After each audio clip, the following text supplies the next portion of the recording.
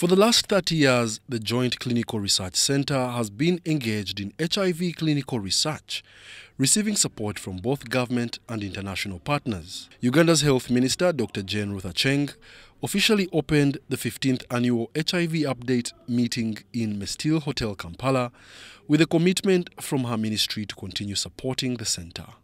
So the Ministry of Health will always support JCRC in all ways, because we are all looking forward to two major things, two major breakthroughs.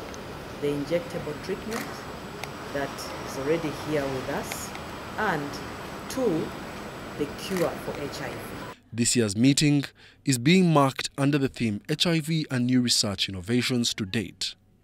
A summary of what has happened within the year, what has been presented in big meetings that are happening outside of the country, where many of the healthcare workers and the scientists are not able to attend.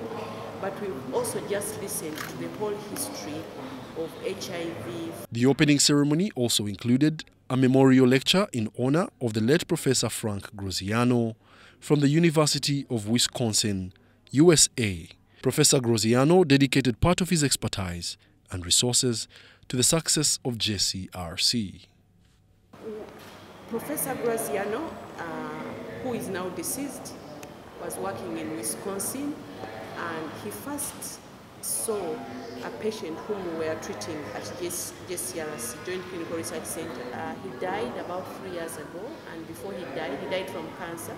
Before he died, he actually donated some of his money to the JCRC so that we can continue to have these meetings even after he has left.